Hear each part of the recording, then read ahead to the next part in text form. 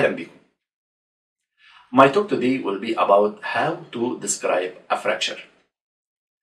Fracture is the disruption in all or part of the cortex of a bone. If all, it is complete fracture. If part only of the cortex, it is incomplete fracture. Incomplete fractures are a group of fractures that predominantly occur in long bones of pediatric patients.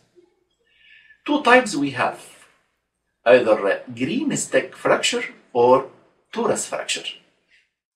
Greenstick fracture is incomplete fracture of long bones through one cortex and no disruption of the other part of the cortex, as you see in this image. Torus fracture is also known as buckling fracture.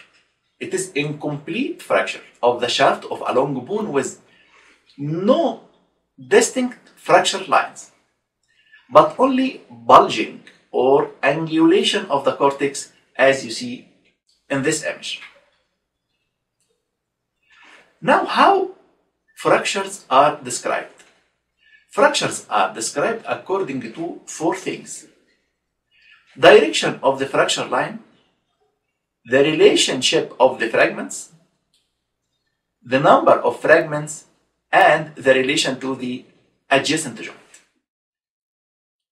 Starting with the direction of fracture line. It is either transverse fracture, oblique fracture, longitudinal fracture, or spiral fracture. Transverse fracture, I mean perpendicular to the long axis of the bone, as you see in this image and also in this image. Oblique fracture, as you see in this image and also in this image. Longitudinal fracture along the longitudinal axis of the bone, as you see in this image. Spiral fracture, as you see in this image. So this is regarding the direction of fracture line. Coming to the relationship of the fragments. By the relationship of one fracture fragment to another, there may be either displacement or angulation or shortening or rotation.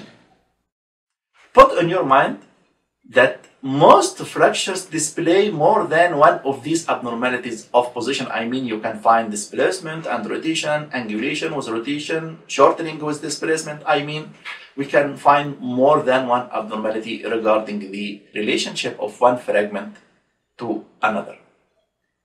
By convention, abnormalities of position describe the relationship of the distal fracture fragment relative to the proximal fragment. I mean, displacement of the distal bony fragment, angulation of the distal bony fragment, not the proximal fragment. This is example for displacement, as you see in this image. Displacement describes the amount of offset of the distal fracture fragment relative to the proximal one, as you see in this image. There is lateral displacement of what? Okay, lateral displacement of the distal femoral fracture fragment, as you see. Angulation means the angle away from the normal that the distal fragment makes with the proximal one. In this case, the distal fragment is angulated medially, as you see. Regarding shortening, shortening is overlapping of the ends of the fracture fragments, as you see here. Shortening is usually described by the number of centimeters of overlap, as you see here. There is also medial displacement, as you see. Rotation almost always involves long bones like humerus and femur.